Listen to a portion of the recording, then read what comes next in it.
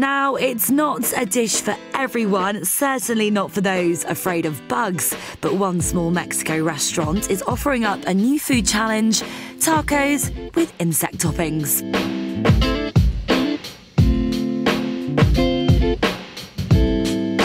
Yeah, La Cocinita de San Juan even has a full list of Mexican-style tacos with wild menu items, such as scorpions and spiders. And they really are wild, says restaurant owner Pedro Hernandez. It's really hard to catch them. They're wild, so there are people who are in charge of going into the hills to go and lift up the rocks and uncover them in the weeds. You have to be really careful when you grab them, because the scorpions, if they sting you, those little scorpions will send you to hospital.